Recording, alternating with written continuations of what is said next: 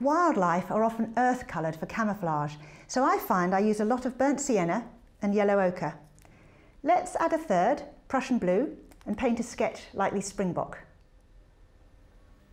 Loading the brush with the burnt sienna, and do you see on this rougher paper how sometimes the tooth almost ignores the brushstroke? But it also leaves a lovely broken edge coming down the neck. It's that broken edge of the brushstroke that is often so lovely. Seeing the shape of the animal, because when you're out there in the wild, these creatures move fast. You've got to be observant, and when one animal moves on, use another animal to re-get what you need to carry on the pose. They all end up in similar poses. You can use a whole herd of springbok to paint one springbok. What you want to do is get the colours blending, wet in wet. And the rougher the paper, the wetter it will stay for the longer. A bit blue there. Let's come down here.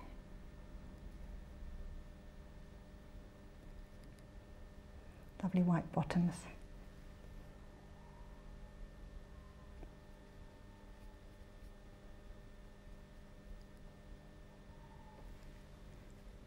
Bit of the yellow ochre just to warm up, and then mixing that Prussian blue and the burnt sienna together to get these darks across the back of the haunches here and into where the little tail comes out, the darks of the ears and these lovely curved horns. Again, the tip of the brush, so important. And then you need that lovely dark stripe, the trademark of the springbok. Almost neat burnt sienna, catching the wash while it's still wet, coming in and tracing the markings. And then just a little touch on the top of the head for where the eyes are. But you don't need very much, just let it run, a bit of darkness there. And perhaps a little trace down the leg, just to indicate some movement. But you need very light strokes. You don't need feet, you don't need hooves. Just a little bit to just indicate where those legs might be. And while the wash is still wet, just a little bit of darkness under the back of the springbok. And if it's dried, then just a bit of water on your brush to blend it down into the leg. And then you can just put that darkness back in to the wetted wash. And a little touch just where the band of colour at the top of the head and coming down to the springbok's nose. And just soften it off with a clean brush.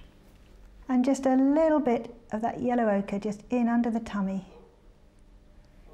to give a little glow where the lovely colour of the sand brings a glow to the underbelly of the springbok. So with 3 colours, you have even more versatility. The techniques of watercolour are perfect for painting the mottled and patterned markings of wildlife. Look at the markings on these jackal, how the black back blends into the paler body. Wet in wet watercolour can create the same effect. Again, a brush loaded with burnt sienna, good old burnt sienna. Nice wet watercolour. Get the overall shape of the little fellow in fast as you can. Tail coming down the back there. Little nose, and then I'm going to use ultramarine blue this time, because ultramarine blue together with burnt sienna make a very nice black. Mix the 2 colours together and let that colour merge into the underlying wash to create that lovely dark black back of the black back jackal.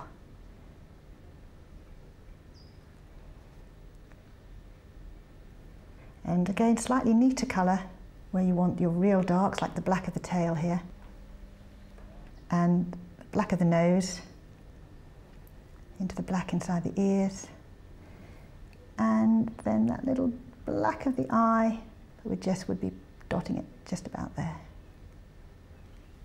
And a tiny touch of burnt sienna to strengthen up the ear. Little shadow on the ground.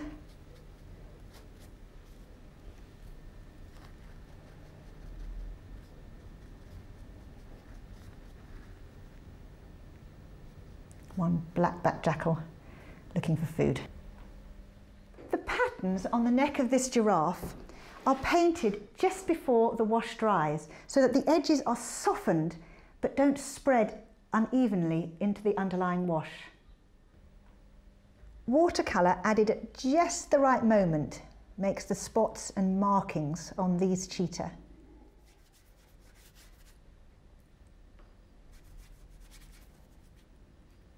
If you add the colour to the wet wash too soon, it will spread uncontrollably.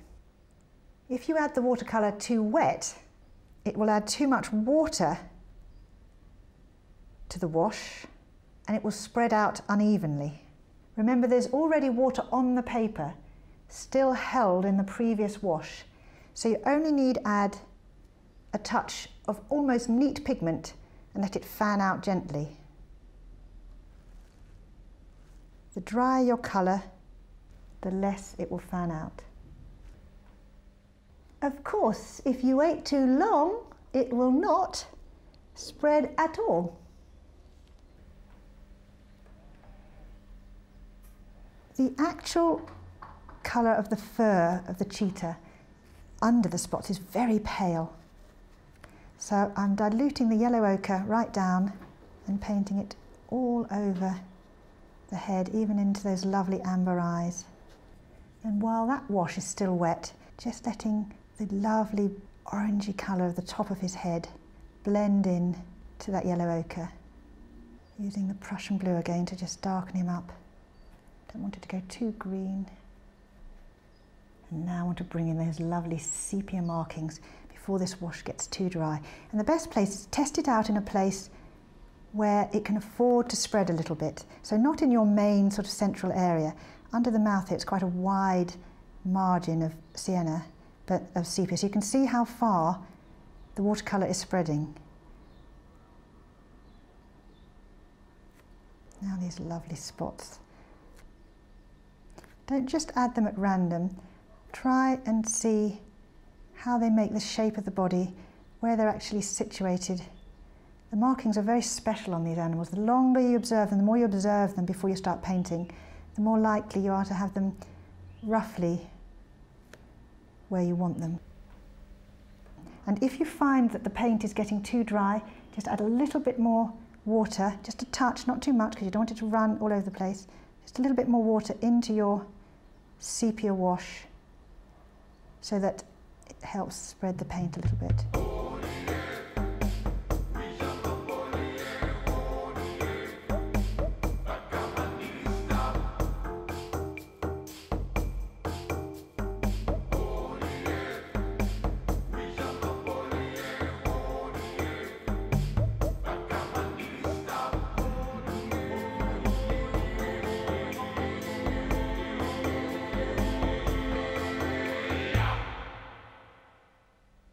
Sometimes the patterns are crisp-edged like the stripes on the zebra.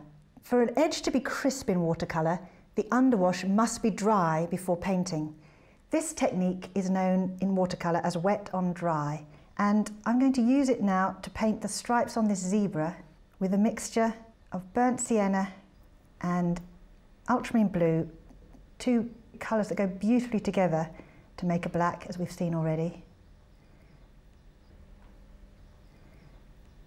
And again, we need that lovely sharp point of the sable brush to make sure our lines are crisp-edged.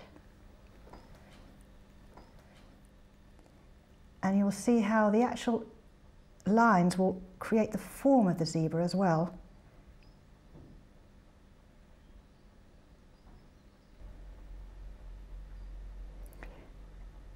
The versatility of the brush enables you to start fine and then make it wider as it comes down and narrower. Sable brushes take a long time to learn to make. I think something like 5 years that the people who make these take to train to actually learn how to make the brushes. And it's not for nothing that that training takes so long. Within the shape of this brush is the ability to make any mark you need. And the sable brush also holds a lot of paint. So you see, I haven't had to reload my brush for quite a few stripes. Now I'm going in to load my brush again. And being careful to make the stripes create the form of the body. That wonderful tip can be used both at the beginning of the stroke and at the end of the stroke.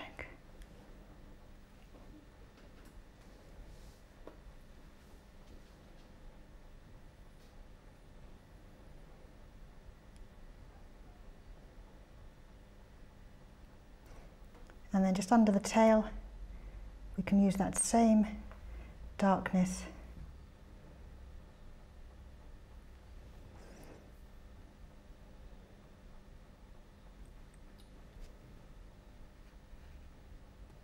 Always make sure you've got clean water at hand any time that you want to spread or wash out.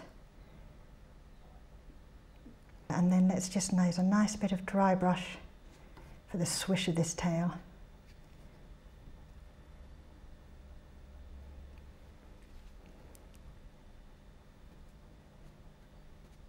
And then the stripes have created the form. I hope these sketches and paintings have whetted your appetite, both for painting in watercolour and for travelling in Africa. The techniques involved are just as relevant to painting in your own backyard. Dogs and cats are able substitutes for jackals and lions. The main thing to remember is to use the animated stroke of the brush, the ease of a limited palette, the courage to paint on the hoof.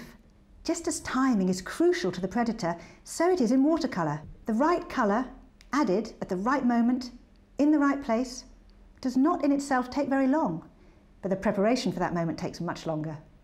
Wait and think before you touch the paper with the brush. More paintings are ruined by impatience than anything else.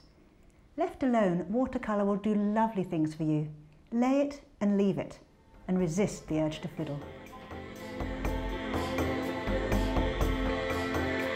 At the end of any good day in Africa, the sun paints the sky with amazing colours. If you try to chase those colours, if you try to chase the sun, you will change your mind and the painting continually. Rather, wait till the sun has gone down, often the best colours still to come. Using just 3 colours, a brush and a sponge, let's paint the end to a perfect African day.